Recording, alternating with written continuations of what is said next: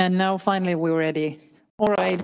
Welcome everybody at Tampere office and everybody online. My name is Suvi Helen and co-hosting with Mira Reilama. Everyone this evening. I hope you have everything you need. You have had snacks here at the office. You've had some refreshments, and I think everybody who's online are comfortable with our roughly a little less than 2-hour program.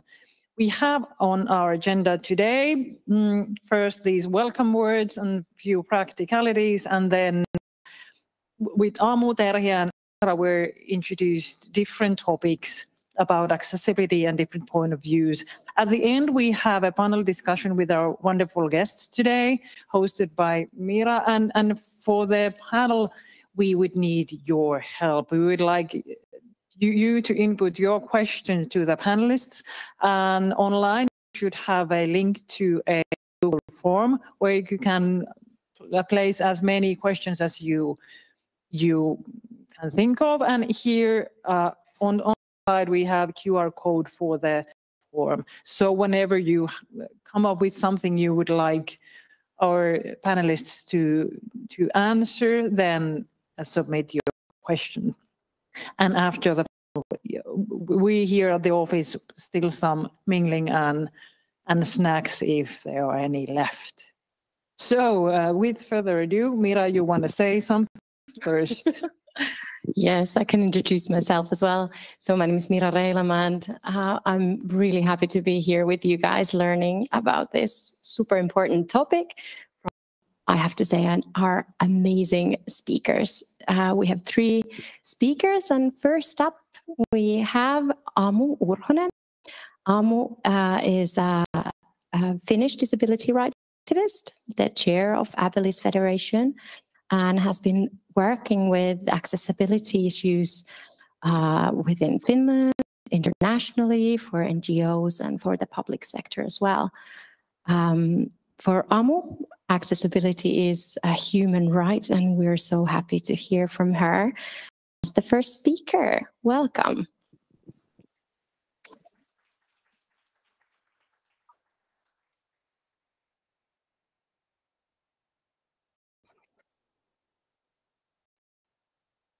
Hello, my name is Amu, and it's really nice to be here. And it was easy to come here because I live in Tampere, very short trip to here.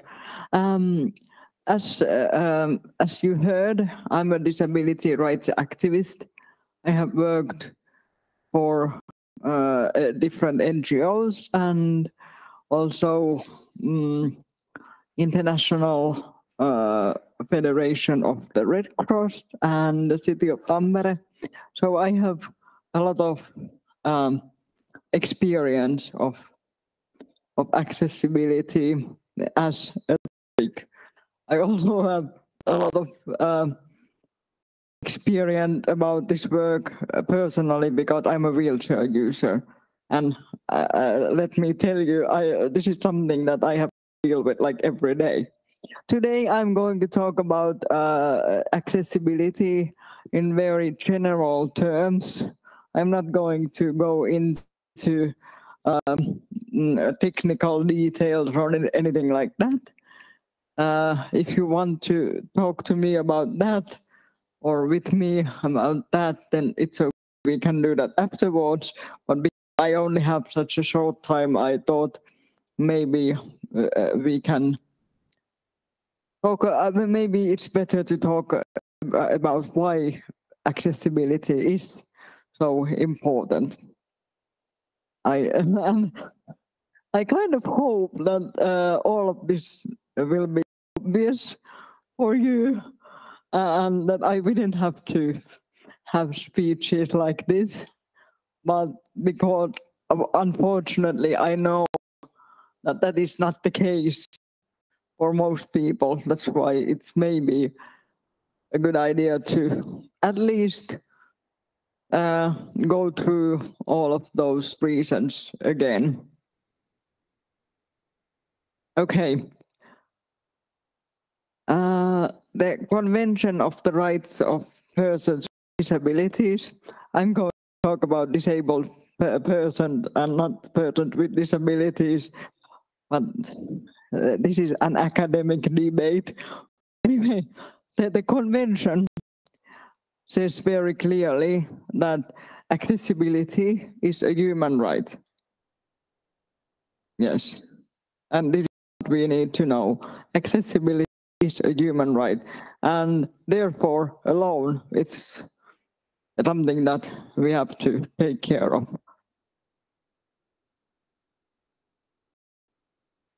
But it's not only a human right in itself, it also ensures many other human rights that makes other human rights come true, such as equality.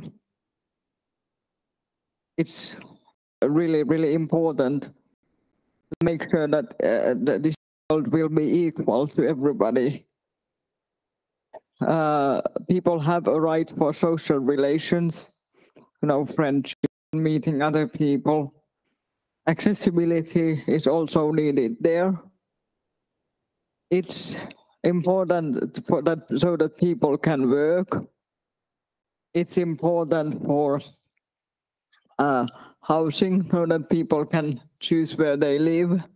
We all have a right, a legal right to choose where we want to live and how we want to live.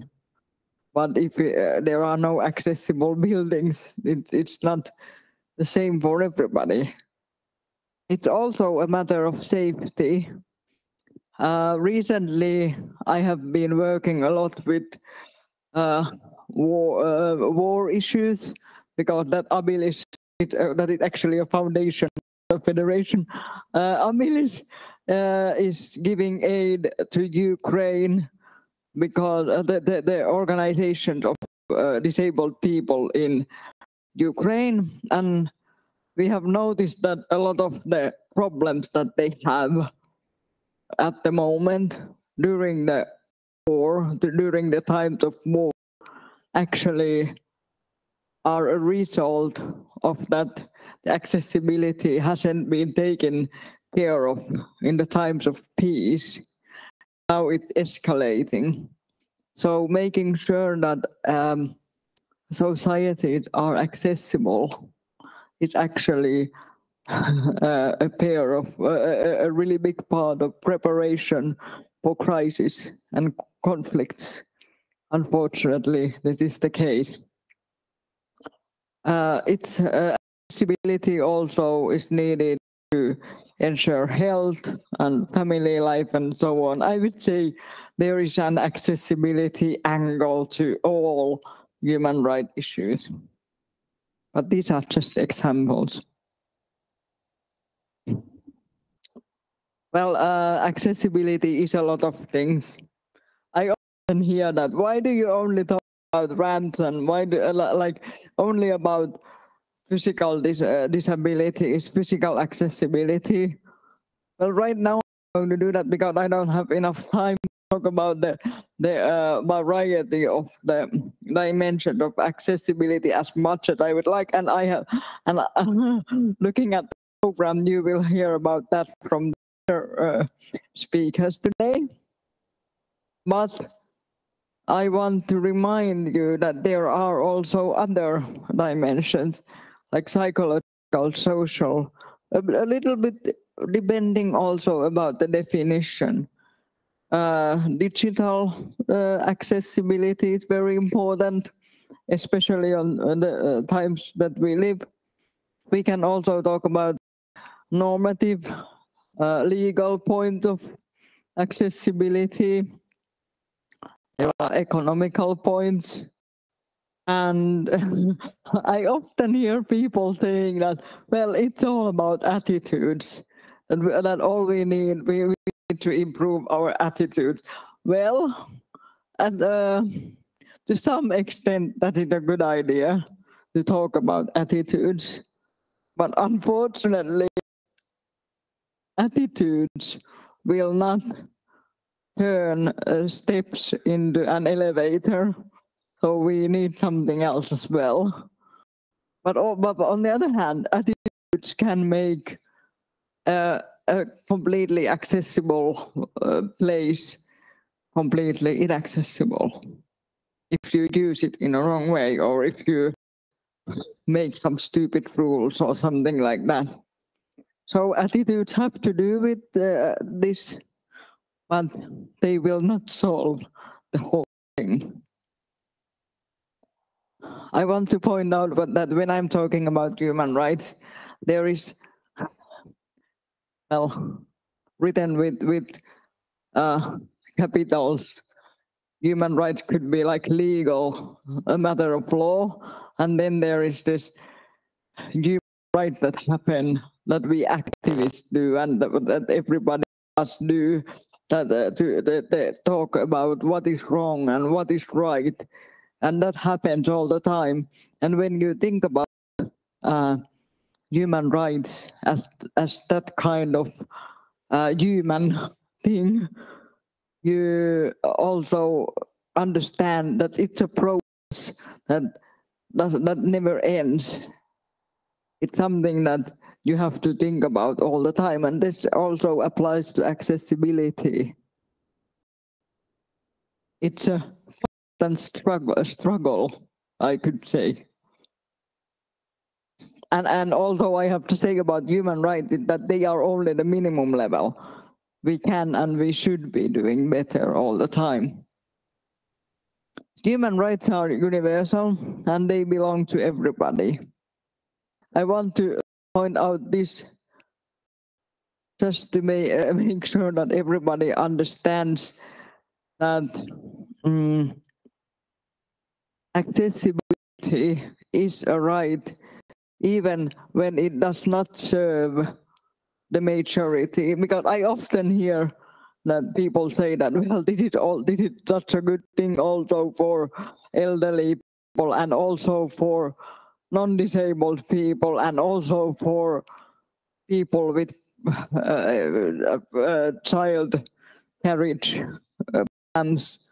Why don't I know the English word? Well, anyway, you know what I mean. People who have little children. But there are also dimensions of accessibility that do not benefit the majority, like at all. If you think about Braille, you know, that doesn't benefit anybody but the blind person who needs to know which floor they are going on the elevator, and they need Braille to do that.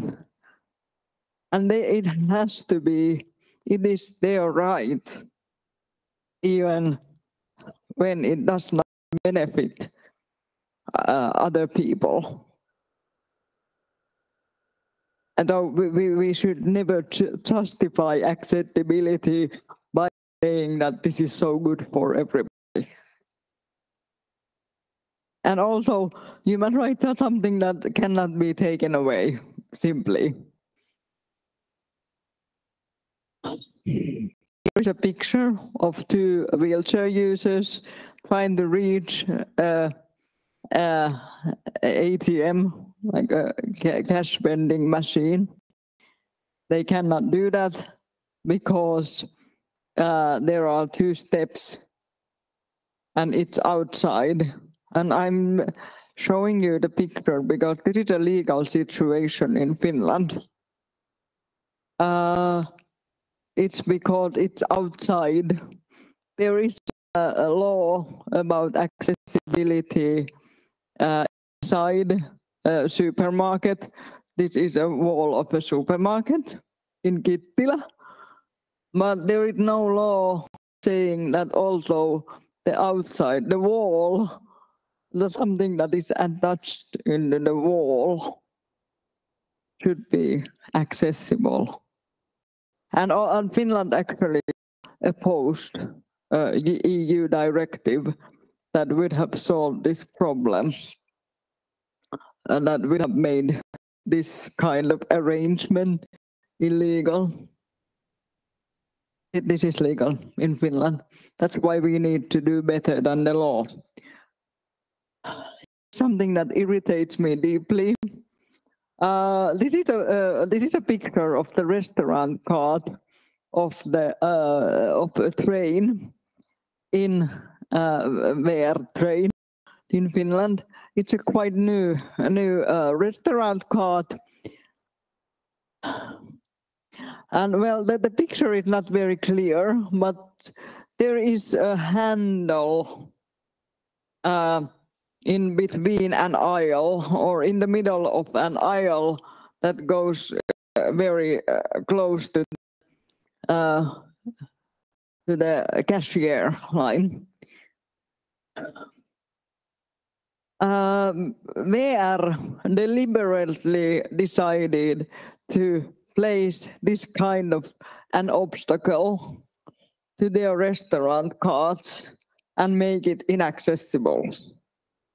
And it may be not legal, but they haven't removed those handles, and we have been talking about this like for 7 years, and even the European Commission had actually talked about this, because it might be legal or this might not be legal. We don't know yet, because the European Commission is right now making their the problem is that even if it would be illegal, there are no sanctions. So accessibility legislation in Finland that is quite poor is not followed because there are no sanctions. We need a better law with sanctions. I travel by train a lot, as people who know me, they know that I use trains a lot, and this really pisses me off. And my final picture is from abroad. Well, actually, I'm doing pretty much the same thing here as she's doing in the picture. There is a woman in a wheelchair user showing a PowerPoint.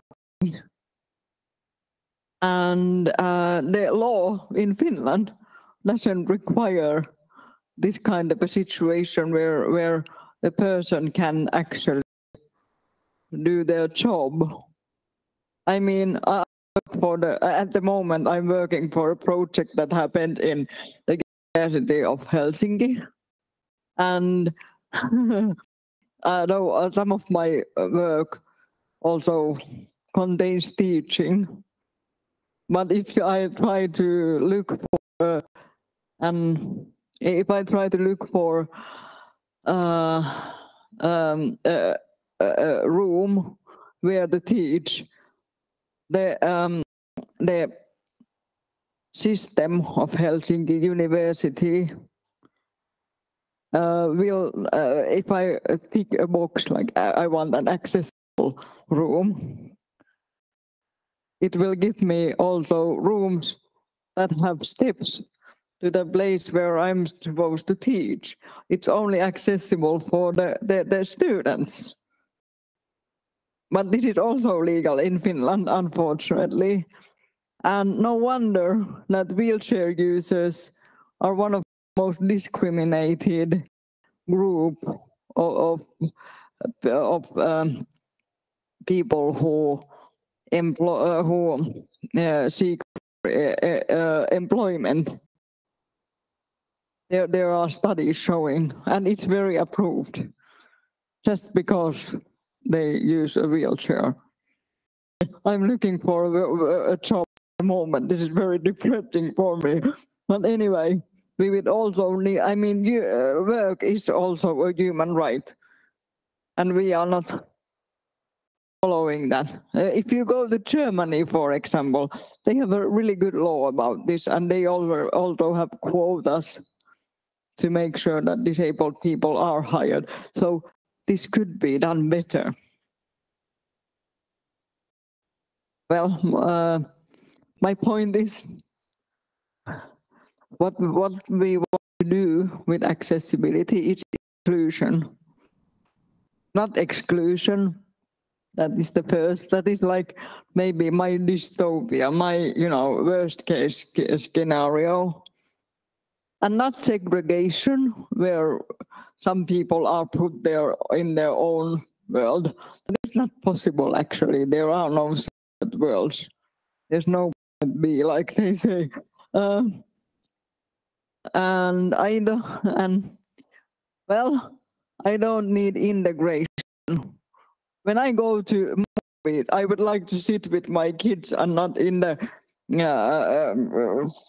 place that is reserved for the wheelchair users.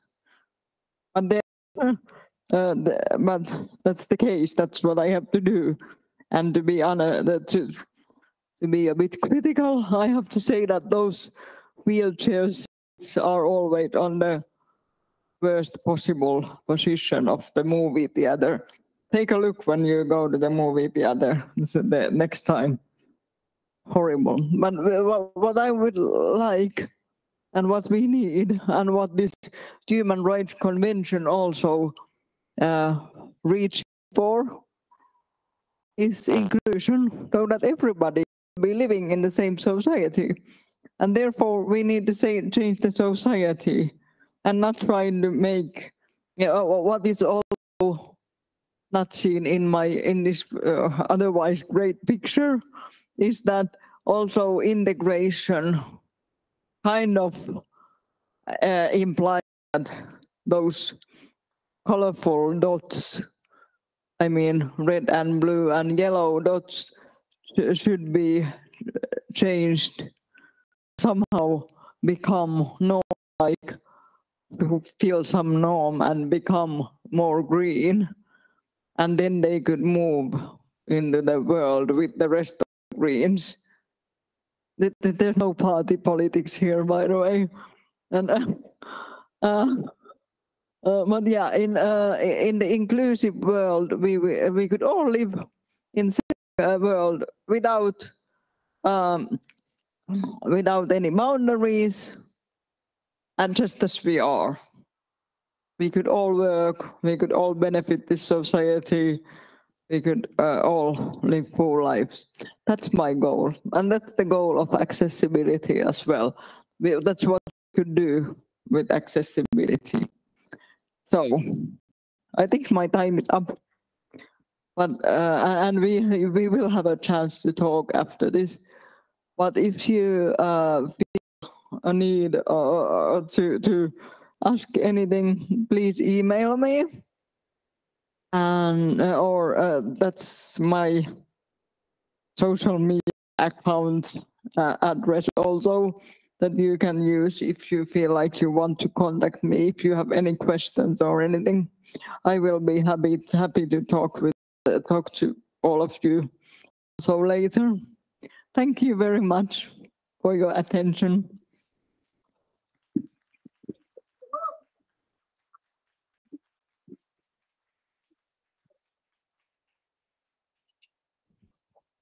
Thank you. So next up, we need to do some mic changing. And in the meantime, if you have any questions for Amu, you are very welcome to add them in the form. There's, if you're here live, there's QR codes and the link is on the tables. And we will ask them at the Q&A panel. Yes, okay, so next up we have Madonna mic setting here.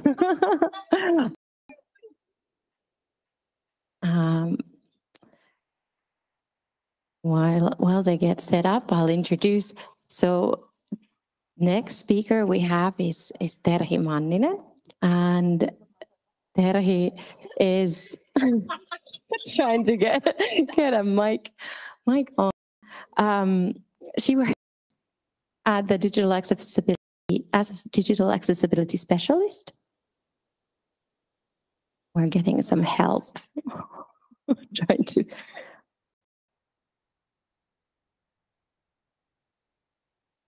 Getting mic set up.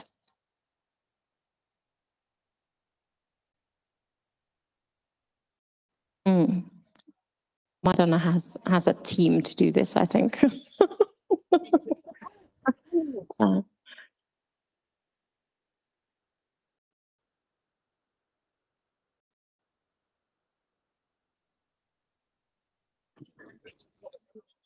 Okay. All right. Okay. So Mä tiedä, saksata. Oh. Okay. Okay, we're set up. Welcome on stage, Terhi. Thank you. Where should I stand? Okay. Well, hello. I have no idea what time is it, so 15 minutes. So I was here last year, October time. I was talking about accessibility back in then, and I gave some homework for people. I have no idea if the people are actually doing anything what I asked them to do, but I see some people here, so I kind of know that they are doing something. So those who haven't met me before, I have some homework for you today, so please look forward to that one. Can you actually hear me? Yeah? Good. So the topic, accessibility and partially sighted people. Well, I'm from Finnish Federation of Visually Impaired, so I thought should be quite a good topic, because people usually think about accessibility implying people and screen readers and all that sort of thing. But there are other things that do affect people, especially partially sighted people.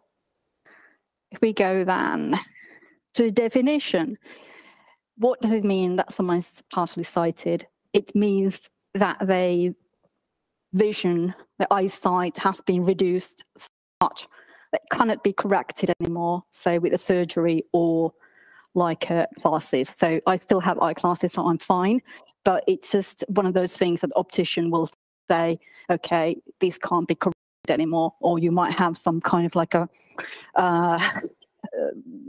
disease that causes you to lose the eyesight somewhat or completely. So it's something that, you know, happens, and you would think, is it rare? Well, not really. According to the European Union, there are around more than 30 million people across Europe who are blind or partially sighted. So it's quite a large number. Think about Finland. According to stats by the Finnish Register of Visually Impaired, there are around 55,000 people who have severe impairment, and 3% of those people are partially sighted. Also, the word low vision is used. So it's quite high if you think about it. So what people use if you are partially sighted? So screen magnifiers, zoom, so you can use the browser and zoom in things. Also screen reader or narrator or some type of reader to help you. And I know that my colleagues, if they have to read a long document, they want to use a screen reader or narrator to read the document for them. And I know also that people who still have eyesight want to use it as long as they can. So they want to use magnifying glasses and that kind of things in order to get by, rather than switch immediately to screen reader. So there's a bit of like a jump then to trying to take a new technology on board again. So sometimes when you're between, you might struggle. But yeah, there are things, and I think, well, the more things are kind of advancing, the more there are aids that people can use. Think about what problems then partially sighted people encounter and what you can do about them. This is not an exhaustive list, not by me any means, because I'm talking about now some of the things. I wanted to highlight my favorite thing, low contrast. I don't know why this is so common, because this is one of the most easiest things to fix. However, that is something that you encounter almost on every website that is not required to be accessible. It's amazing that you can find this almost everywhere. But yeah, it's a problem if you can't read the text. So example here, a light gray text on a white background. I love it. It's so minimalistic, it's so zen, but you can't read it. Oh no. how to fix, obviously, use some kind of color contrast analyzer to check. So don't just rely on your eyesight, because you might see perfectly, the other person can't. I know that if you're working with the client project, they have some annoying brand colors and they want to keep them. And you're thinking like, what can we do? And then you just have to kind of like be firm and say, well, okay, how about we use this and this? Be more creative how you use the colors. Don't be like, oh, you can't use our brand colors anymore. But yeah, what can you do differently? Maybe they be like accent colors somewhere.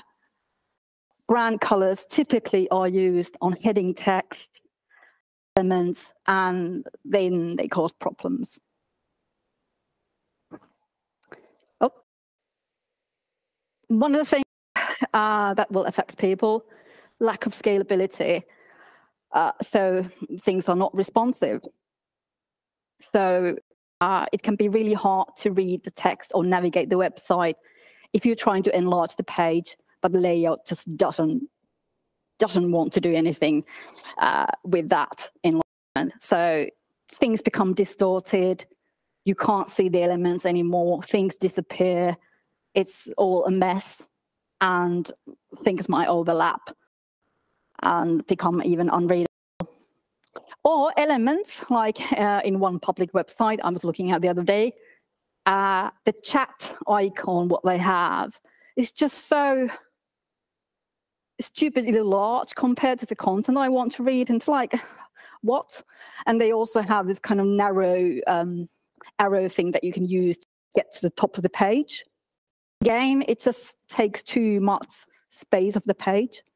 And I think they have kind of everything almost spot on, but they haven't thought about this at all. How much it can affect the person who wants to read the page. And the topic is quite hard anyway, so they might struggle anyway. So obviously, use responsive design, make sure that, you know, everything is optimized, and, you know, or what I encountered the other day, there's I have an Android phone, Chrome browser. I was looking at the travel agent website. I can't get past the cookie notice at all. It just stays there. There's no buttons that I can press away. So I can't book a travel trip anywhere.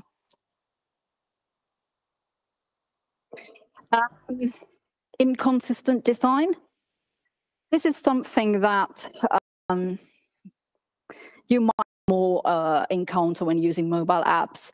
It's just sometimes hard to, when you have so much stuff that you want people to do, it's sometimes hard to make it like nice and clean and easy to understand. But it is really a problem when you can't really understand where things are anymore. And you have that site that you have to enlarge the things. It's really a struggle to trying to find where's this navigation menu. And you can say almost here the other element of the design, when it's cluttered or when there's too much going on a website. I'd be text everywhere, like here, here, here, here. Where am I supposed to read the thing? Am I now missing something because I'm just reading this bit? But then there's something here as well on my left-hand side. What's going on?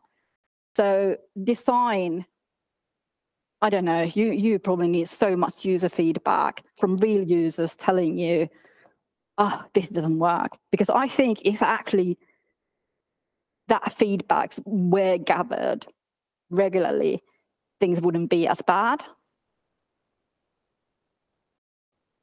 What can you start today? I gave some homework, and this is just a reminder for you. And I think hopefully this rings a bell for you. Last time I asked you to be the ambassador of the revolution. I'm sure you're doing this already. And if this is the first time you hear me talking about this, this is my task for you. Start the revolution. With your current job role, you probably have some responsibilities. So what can you do to make sure that accessibility is there?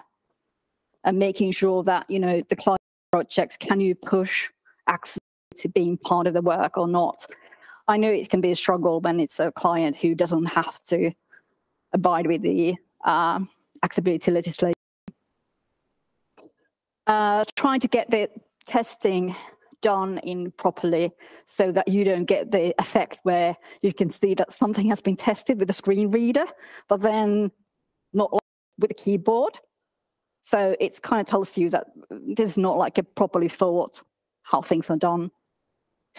And keep learning and arrange training, you know, get people around you excited about the topic. It's hard and you have to kind of like keep going, and, you know, with the new legislation happening, it's constantly that you have to just keep going. My bonus is go beyond the web content accessibility guidelines. We know that it's the minimum, so at least start with that one. But you know, it's not really everything, and the problem is it doesn't really guarantee the good user experience, unfortunately. So you can have technically accessible sites, but then the user experience is quite bad, say mobile applications. So you have to kind of go beyond. So that's my bonus. So if you are advanced already, just try go beyond that. Bonus 2, customer experience. I mean, it should be a given. Successful experience. It is the thing that I, as a person A, want to do ABC. It should be, you know, 24/7, 365. I have my application, I can do this, la, la, la. So it shouldn't be a problem that someone is like, oh, I can't do this because my screen reader doesn't work, or the, you know, the enlargement doesn't work, or whatever that problem is. So, you know, keeping that customer truly in focus and trying to get your client to understand that in order to have happy customers, you need to take clients into account and create that successful experience. That's my talk for today. If you have any questions later, let me know. Thank you.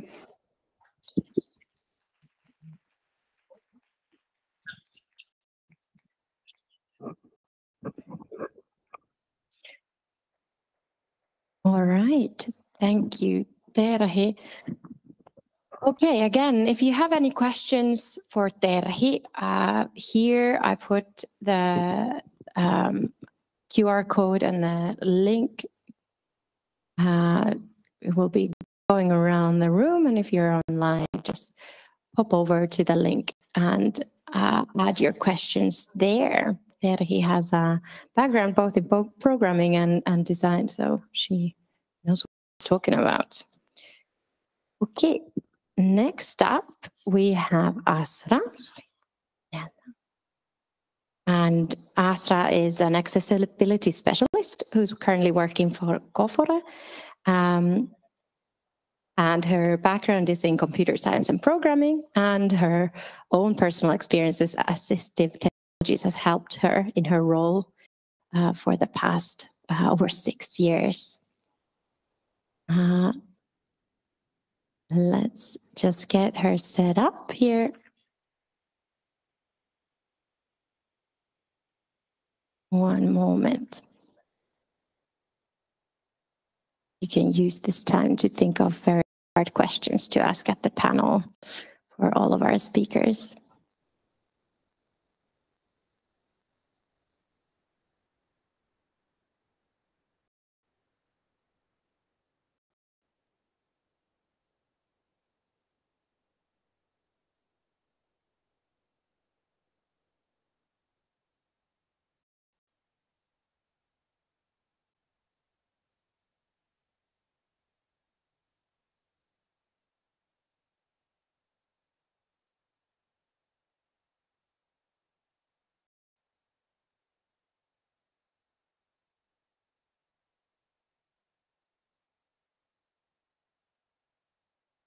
Yeah, just one moment where I'll fix a bit of a technical issue here.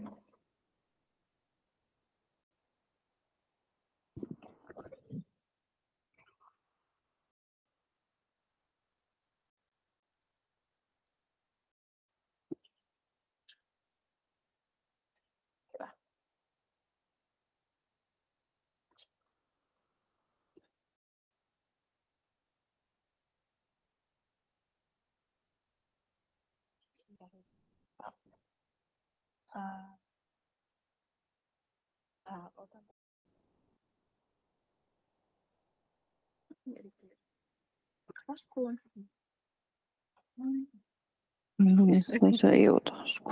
Mä olen täällä. Joo, kyllä olen. Yes. I don't see any slides yet, so.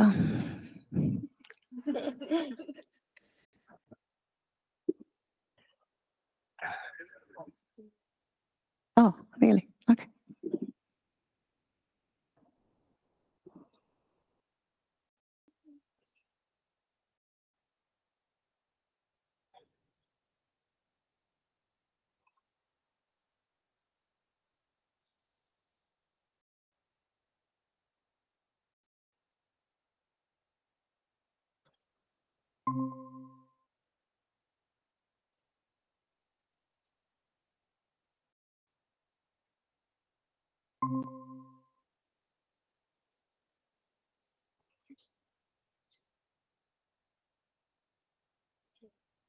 Mm-hmm. Okay. Yes. Thank you so much. Hi, everyone from my side as well. First of all, I just want to apologize for those who are watching online. I have no idea where the camera is. So if I'm not looking properly, bear with me. I can't see at all. So I'm just move my head around and just pretend that I'm seeing people who are around here. But I'm working as an accessibility specialist for a company called Gofore here in Finland. I have this photo of me here in the slides, which I at some point I gave it to this Seeing AI app, and to see that what's there. Because, you know, these days people, it has become a nice trend that people kind of describe themselves when they have a presentation, that, you know, who they are, how they look like, and so on. And so I was just like, okay, how am I going to describe myself? So I gave my photo to this Seeing AI application to see what it says. And I was very happy because it guessed my 10 years less than I really am.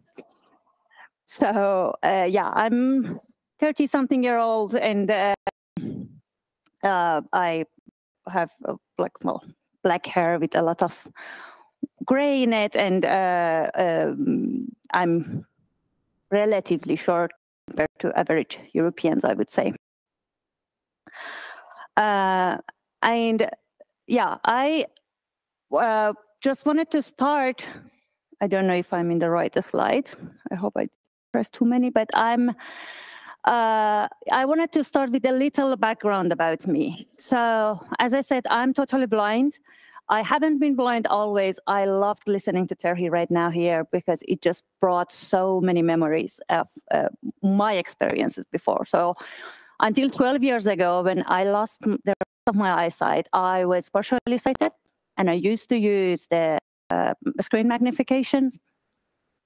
At some point, I started using a screen reader next to a screen magnification because just the experience of reading was getting harder and harder. And then at some point, then I couldn't use my sight anymore at all. So then I switched totally to a screen reader. I'm originally from Iran. I was born and raised there. 2013, I moved to Finland to do my master's degree here in computer science. I already did my bachelor in Iran software engineering and tried to find a job. My dream was to be a developer, but I don't know if it's a surprise or not. Nobody wanted a blind developer. Nobody wanted to hire a blind developer. I moved to Finland with the hope that things would be better here. So I did my master in computer science. And unfortunately, although many things were much better, nobody still wanted to hire me as a developer. I had several interviews like that. I passed the first steps of job searching. And then when I got to the interview, they just like, no, we use so many pictures. We can't hire a blind person.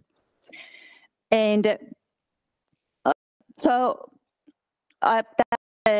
finally, I started in a startup as an accessibility specialist. Was very new. The field was very new in Finland.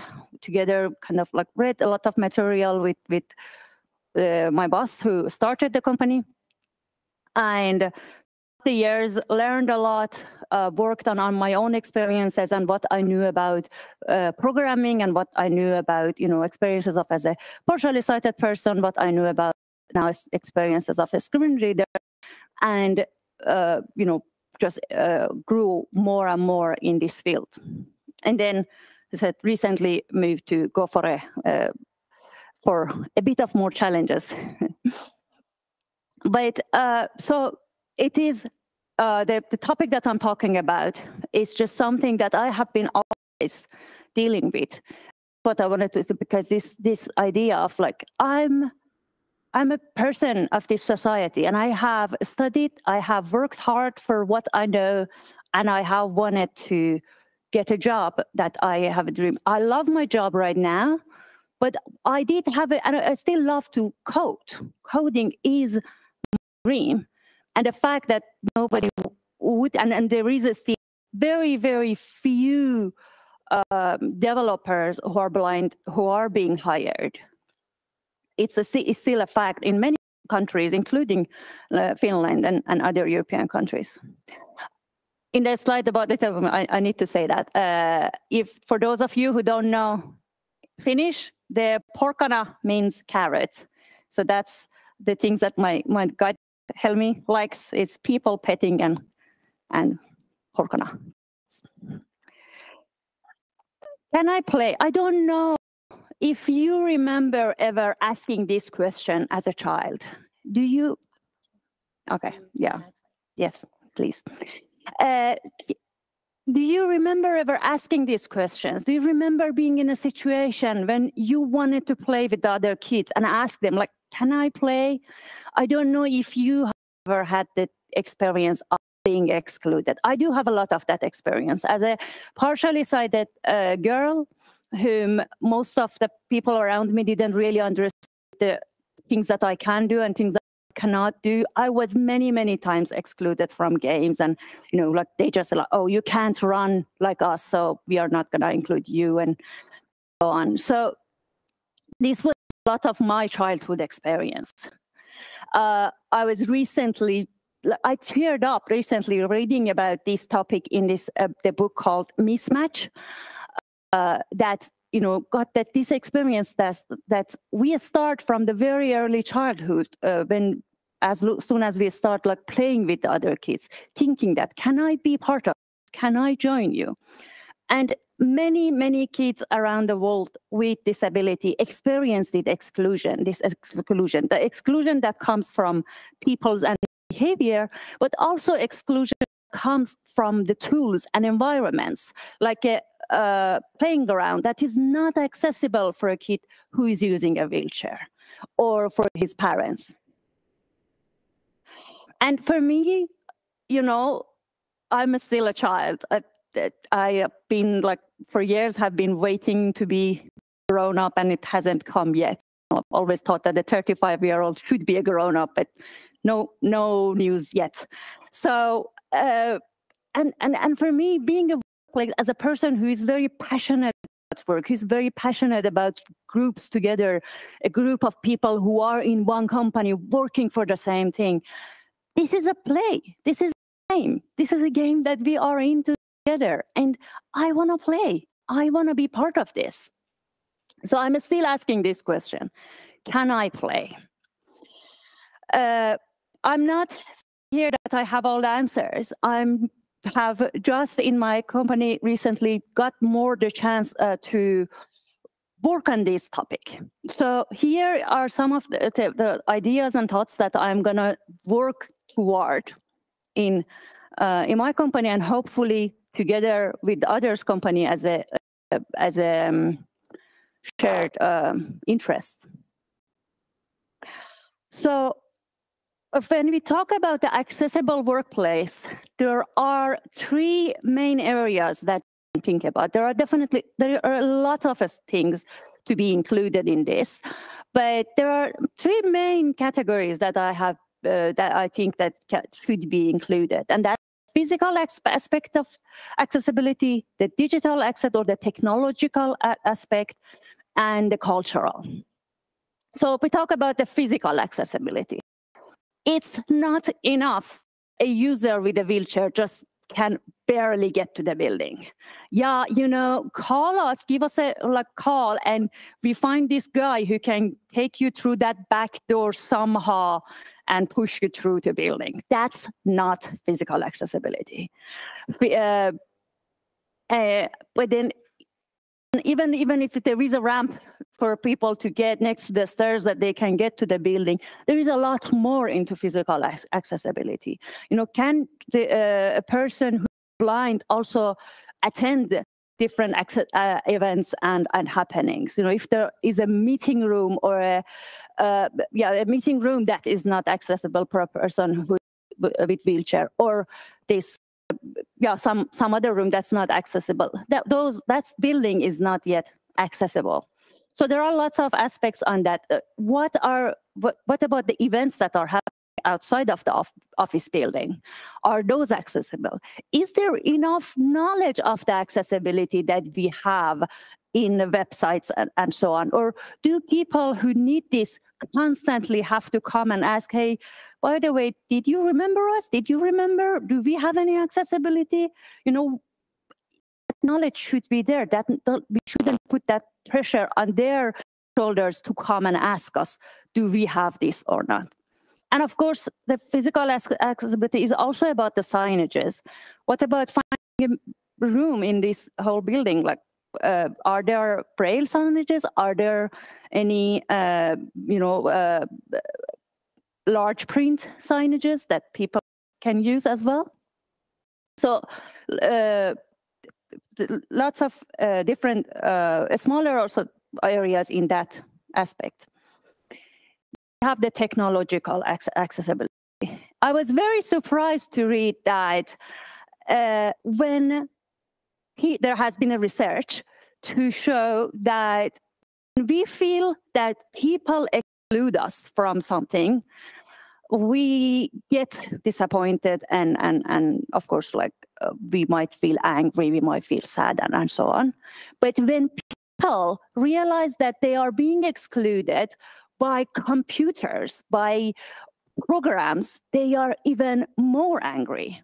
There has been a research done to show that people, research participants say that well, you kind of expect people to let you down. You don't really expect perfection from humans, but computers should work. Computers shouldn't exclude me. So when we do hire a person, but then, this app doesn't work and that app doesn't work, and let's, it's okay. You can just give your, your password, username and password to me, and I can enter the data for you there. And, just write this information on a Word document and give it to me. I can enter it. And or then, we have a meeting and all the agenda is in a picture, So these are not okay. There can be temporary workarounds. That's okay. That's understandable. Sometimes, okay, now we know that this is not working. Let's work for solving. But they shouldn't be a long-term solution. There shouldn't be that we have this solution, it's working like this. So you have to kind of get along with that anyway. So technological, all the tools and things that we need to use, we need to work for making them accessible. And then cultural. This is the biggest thing that actually affects the two previous ones, because if we don't improve the cultural side of the accessibility in our organization, in our workplace, moving forward in the physical and technological accessibility is going to be hard. It's going to be that people are going to I have so many other things to do. Do we really have that many people with disability here? Do we really need to work on this?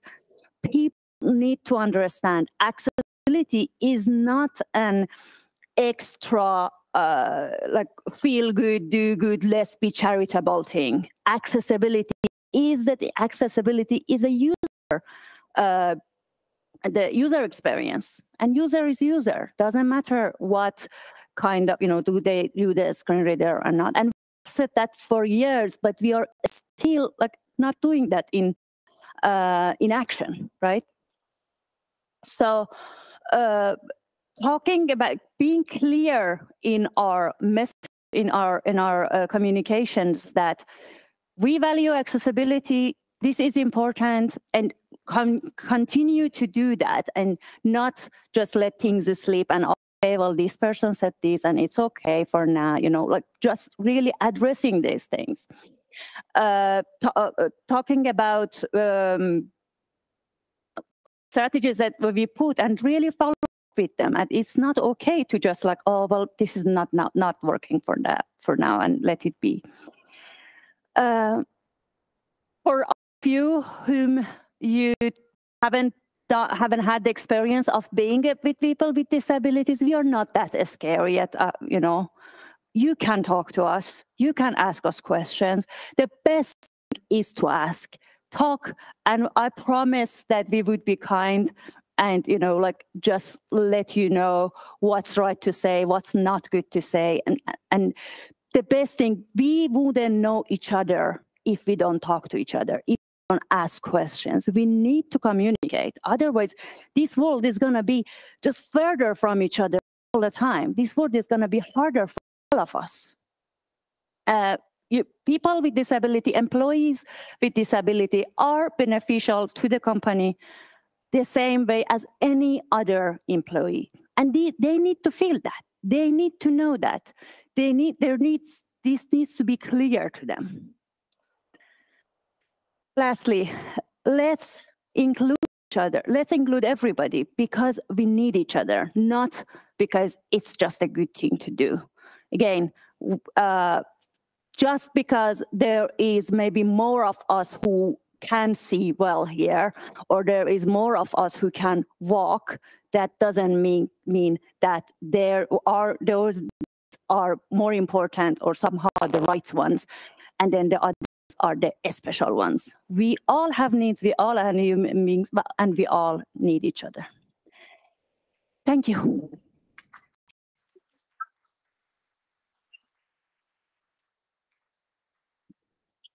Thank you so much. As a fellow 35-year-old who is still a child and waiting for adulthood to hit, I felt that. Okay, next up, we have the questions and answers panel. So again, now is your chance to enter any questions. We'll get the Madonna mic set up and put here our panel set up. So just bear with us a few minutes that we get it set up. And in the meantime, please do submit any questions you might have for any individual speaker or for all of them. Now is your chance to ask all those tough questions or questions about aspects that were just mentioned in the talks. So one moment and we'll get this set up.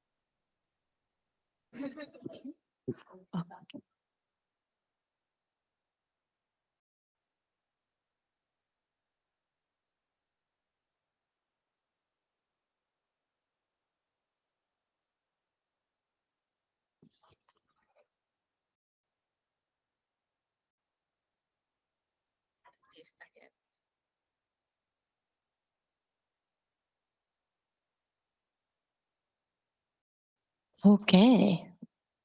All right, are you ready? Oh. I'll ask a question and then I'll hand the microphone, so we'll get the audio to everyone watching online as well. Okay, we have a few questions. You can still submit any questions you might have during this as well. Let's start with, what is the main blocker in improving accessibility in society? What do you think needs to change the most? Who wants to start?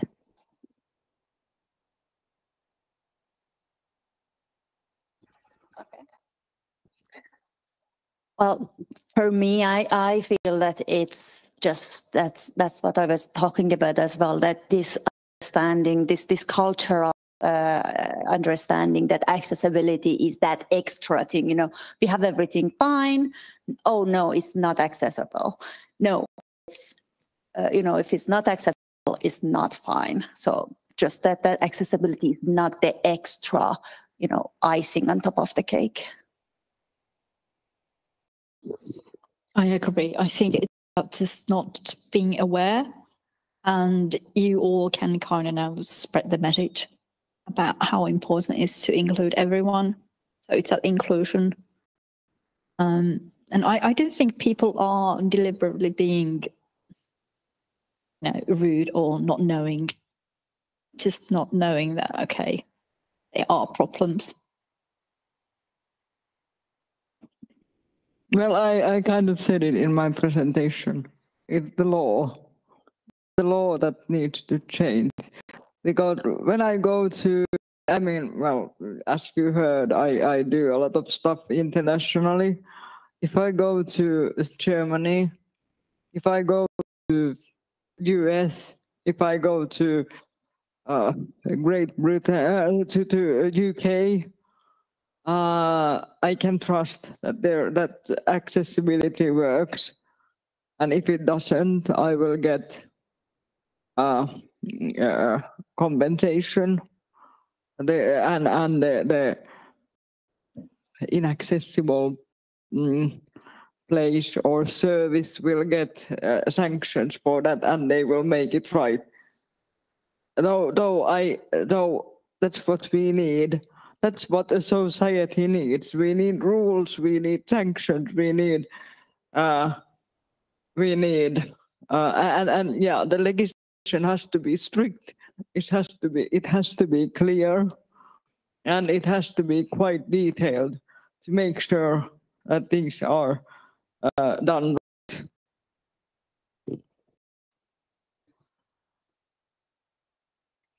Let's then continue with the legislation, because I know this got some of our speakers a bit heated up earlier.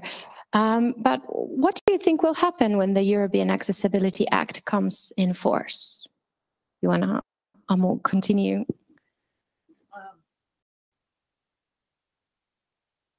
Go ahead. Okay, I'll say, well, nothing probably. This is just me being realistic. 2025 summer, we know that the summer things can be clear and can be done properly. It's mainly about the like e-commerce, digital services. It's more unknown for those products, like smashes with the digital environment plus, but they are products. So we know that those specs are not yet there. So how can companies prepare anything? I don't know. That seems a bit hard. But for e-commerce sector, you know, the same rules apply that for the digital services now. So I don't know. That shouldn't be excuse. That's my version of this. Please you. Yeah, I guess the pessimistic part of me thinks, or the realistic part of me thinks that probably nothing much, because I don't that, that things is gonna happen suddenly, in the summer 2025. Like, if those things are gonna change, we need to start now. So, like something like the self-paid, what was that called? Like the self-service machines in the shops, they take years to develop. So they need, and then also like to get them in the shops and everything. So if, they are not going to be probably in 2025, any big changes. But I hope that at least some parts are a bit faster, like some of the bigger like web shops and so on, but I don't know.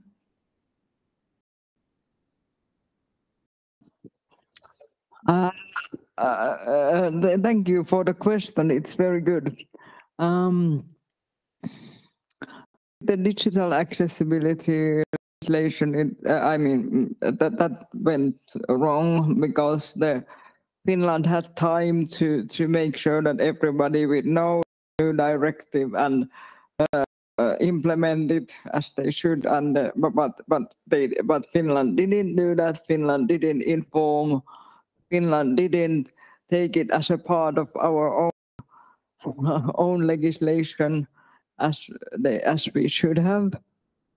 A lot about this depends a lot on the next coalition, and I'm a bit hopeful about that because I'm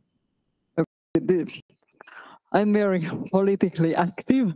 I'm not trying to make any campaigns here, but I have to say that Kokoomus has made very, very clear statements about the importance of accessibility because they want to get people to work. And therefore, I'm quite hopeful actually about that they will also take this directive seriously and adopt it into the Finnish Federation. Into the Finnish law. So what can actually change can be very positive, and a very good thing is if it will be adopted. But the directive unfortunately leaves a lot for the member countries, the member states, to consider, and therefore that is not going to do any magic unless if the coalition and the parliament decides to adopt the principles of that.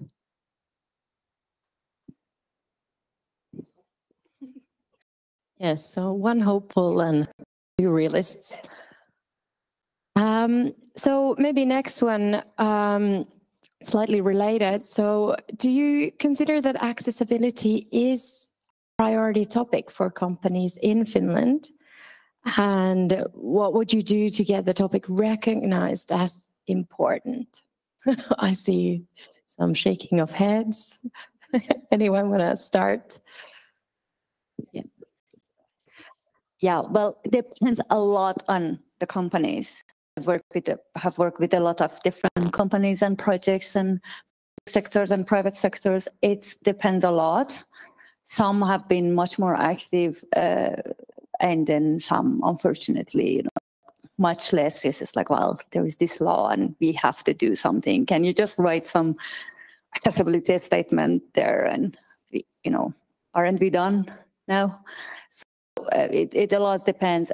For me, it's a lot more about just trying to keep calm and remind people that our needs, all of our needs are important, the same amount, and accessibility just means to be inclusive and think of everybody's needs, not just one group.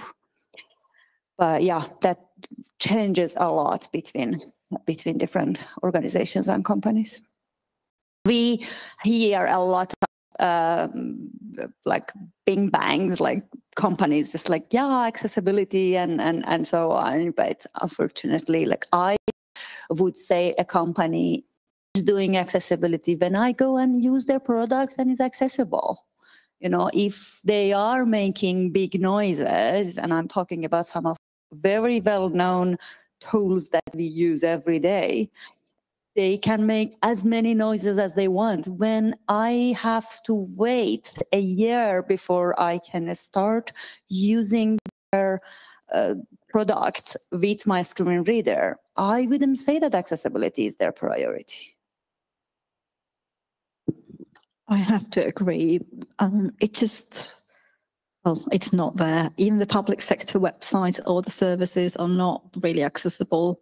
Something is always wrong there. PDFs are not working. Applications, you can't send applications or whatever. So priority now is more like a, irritation to them. It's a shame because, like, I would like to have the companies think like a green IT. It's so sexy to think about. How you make everything green, why is accessible, not that kind of thing. And I did try to make a point about customer experience. It doesn't matter. You don't want customers. Is that the thing? Clearly. Yeah, it depends on the company, as said here, like before. So we cannot really say only one thing about all companies or all the private sector. I have seen them very ambitious companies, and especially the companies who need very, very highly educated people, specialists, like, for example, Orion, who need biochemists who are really specialized in some medication. And who they have to fight for the international workforce, and because those people, those very few people who they can fight for, who they can hire in those positions, they might be disabled people. So that's why they have very high standard of accessibility, because they cannot afford passing. Just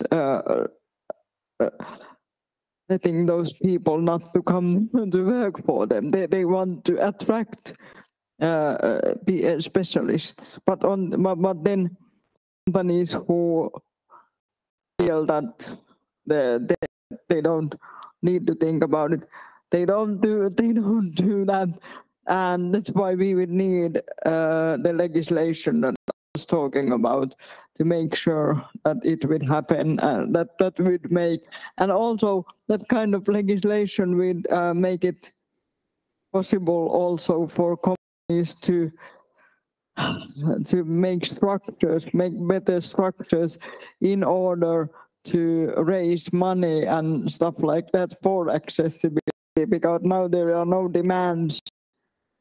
The law doesn't require anything, so they cannot get support for accessibility. Because, for example, in Germany, that I have mentioned a lot, they have a strict law, but they also have like support, like grants for companies to make it more accessible. So it works like both ways.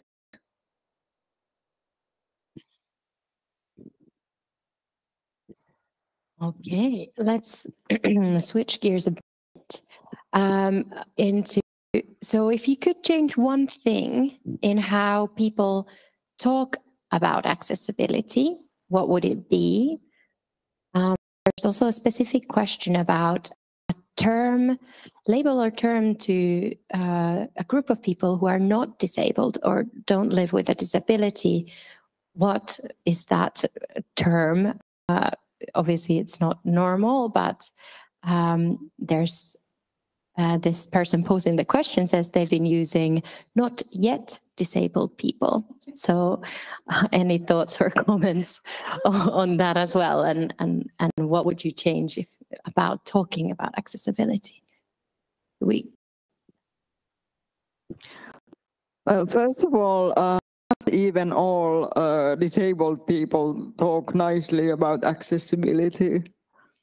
This is not a commonly shared view. I mean, because I work in a project where we interview activists. I mean, it's about disability activism, and not even all those people are in favor of these laws that I'm talking about. They just feel like they don't want to be too difficult. I know a lot of architects, so I talk a lot about the accessibility with architects because I have been married to one, and that's why I have a lot of friends who are architects. And so we talk a lot about this, and they are also, of course, key people when it comes to accessibility, because they are the one who design buildings. And I like the architects who say that this is something very important and something very possible, because I think that why accessibility is often ignored is that it's seen something very difficult, something like impossible to do. I don't like the architects who say that this is completely like unrealistic, and that kind of kills the whole conversation. So yeah, I wish that we would see possibilities here instead of like problems, challenges, and waste of money that I also hear a lot. And I would also say that when it comes to political level, I wish that we would talk about accessibility more as a human right instead of charity or goodwill. I like kind of cold accessibility. No good feelings, no goodwill, just accessibility. I'm going to continue with that around. I don't like that we actually have to have a legislation. It just doesn't make sense to me, because at the moment the legislation actually says, oh, you're that kind of organization, you don't have to care about accessibility. So it's just kind of like immediately creates these groups that, you know, technically doesn't need to care. I don't have what about accessibility. What was the question anyway? I would try to. I would talk about equality and the rights to you know, I should be able to do the same things as, you know, you want to do, or vice versa. So that should be the main thing. One thing I want to say, I think we all are more or less able-bodied or whatever to some extent. I mean, you can have a bad day and then you have to do something and you just stare at the screen and like, oh, I have no idea what I'm supposed to do here. So you might be in disadvantage because you're not feeling sharp enough today to do something. It's because the website is not designed the way that it's easy to use, and oh, the kids are screaming in the background, I have to do this today because the deadline is now. It's about making sure that, you know, everyone can do something despite their level of that is. So I think we all less, well, not in the same level of maybe, but the kind of the principle is we never know, you know, some things are invisible, the things that, you know, you don't know what's going on in everyone's life. But that's my point.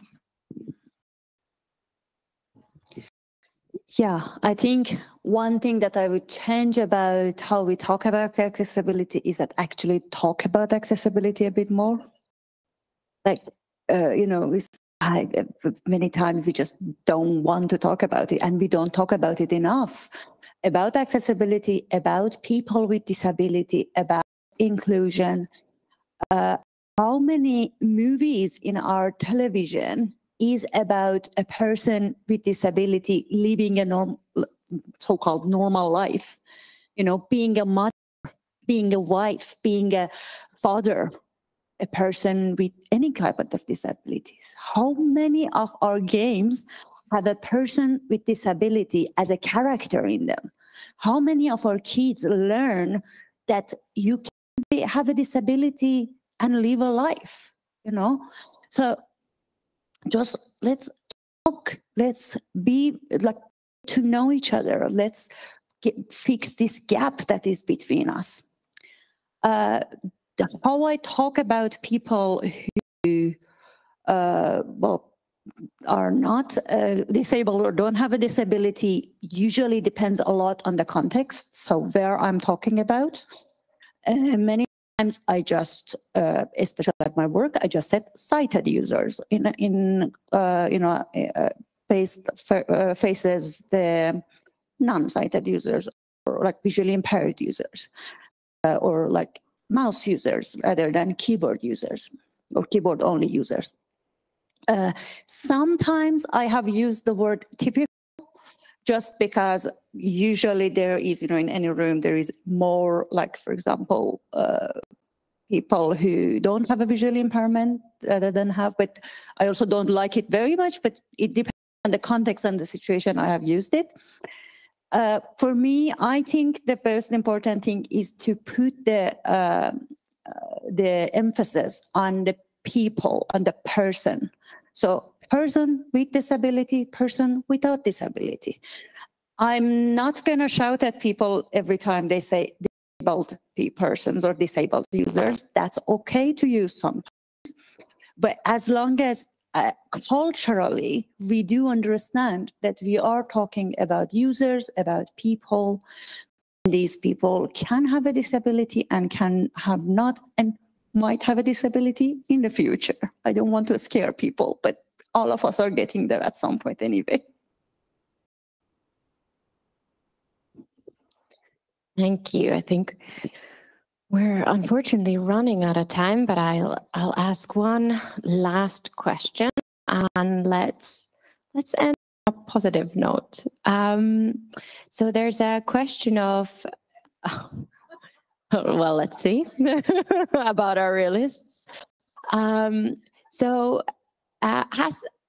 has been an occasion where you have felt and experienced that the accessibility of an event, service, a digital service has been to a good standard and that you have really been included?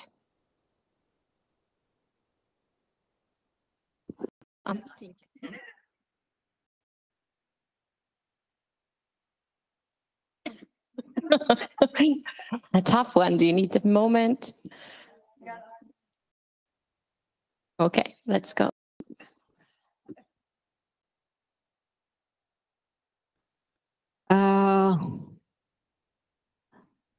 I have felt included when I became a mom, because this Finnish society kind of appreciates motherhood so much that it kind of all the other all kind of different of people. It just appreciates you as mother, and in a way that was like really nice. But that was also the first time when anyone in the healthcare personnel said anything nice about my body. But anyway, like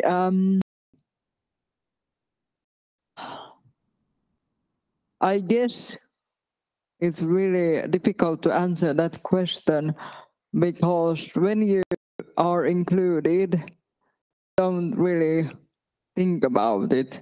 You don't have to think about it. There you just are, as you and you think about the occasion, because that gives me, like in a meeting, for example, when I'm chairing a meeting, which I do a lot, I never think about if I'm included or not in this situation. I just think about the agenda of the meeting and about the issues. And I think that's the way it is supposed to be. And I guess that's how people mostly feel. They don't think whether they whether they are included or not, but just do things. And I guess that's why it's so difficult to to think about some occasion.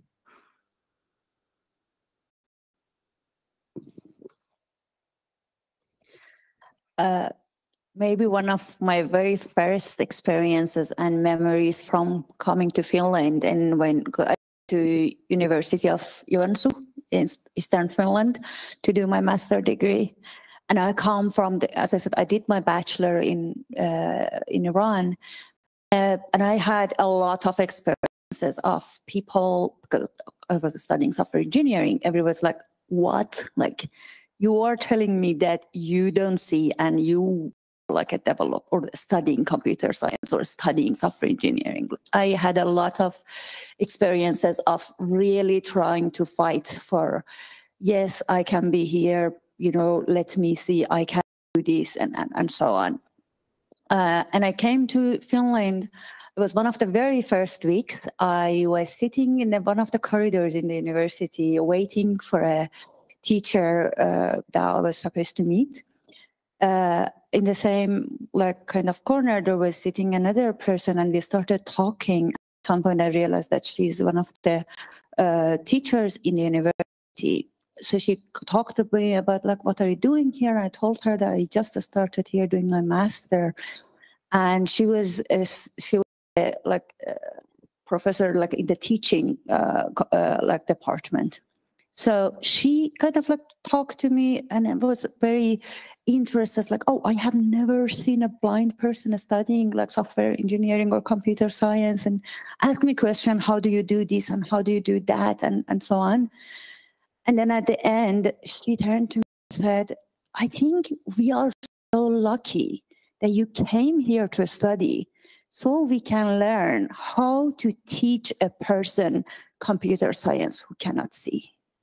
And I wanted to hug her, and I was crying because it's like, I never felt that, you know, that me being there is somebody else's chance. Nobody has thought about it like that before. So I do want to say I am a realistic. This is an experience of 7 years of fighting with stations and you know, trying to make for working for priority in companies with the accessibility and so on, this realistic view. But I have had of also positive experiences here and in many other places as well. No, I don't have anything. Well, included. I don't know. It's just, don't know. Sometimes it can be a different kind of exclusion, what you feel. Yeah, but I'm just really happy to hear that, you know, sometimes what you experience is not seen as a, you know, it's seen as a good thing. Like, oh, you're one of those, what can we do for you now? Headache. Yeah. But that's, I want to say that the people I work with, there's a lot of things that people to say that, oh, wow, they must be really resilient and all that sort of thing. And I think they feel, and I feel as well, that, well, what can you do? They kind of have to. So it's just one of those things. Thank you.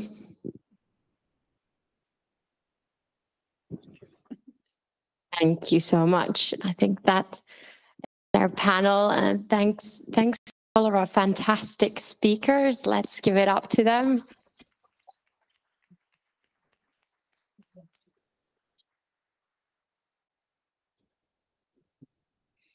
And then final words for us, organizers.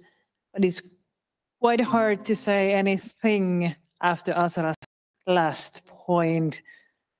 Goosebumps, have to say. So first of all, thank you all, our speakers and panelists today, and our lovely Helmi.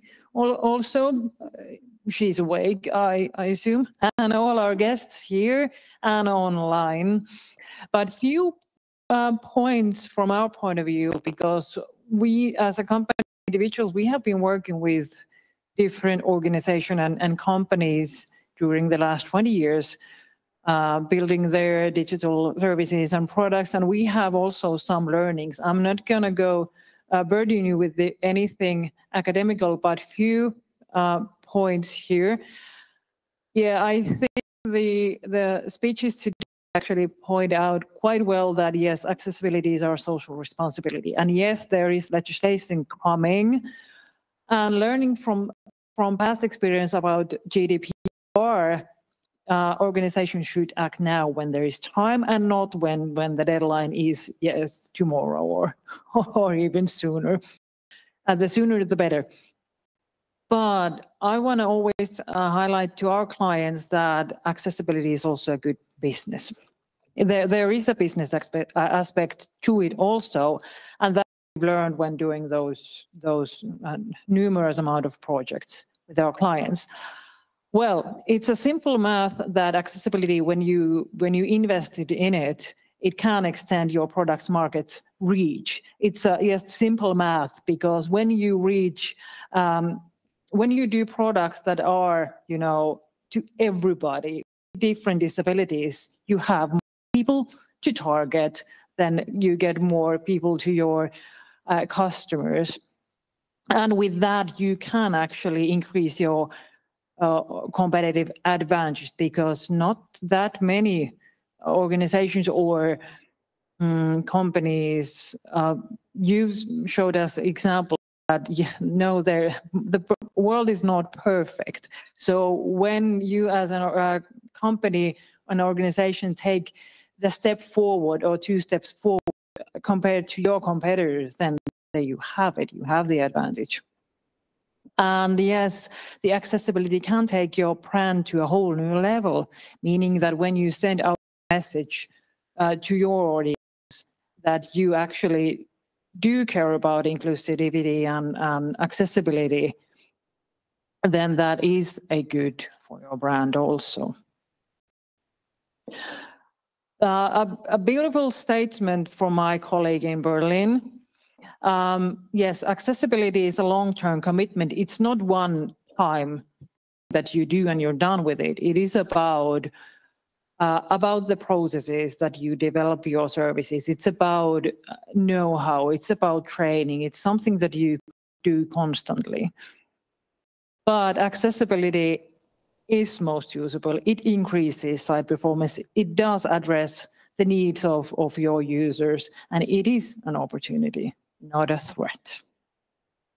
With these words, I want to welcome you. If you happen to visit Berlin, 6th of July, there is because we have this series of events about accessibility. We have third one there, but if you're not able to travel to Berlin, then you can join online and hear more. I don't know yet the details of that event, but we will know that on social media so far, LinkedIn.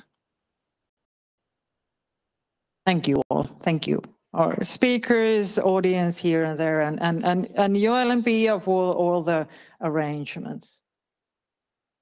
Thank you. Have a good evening.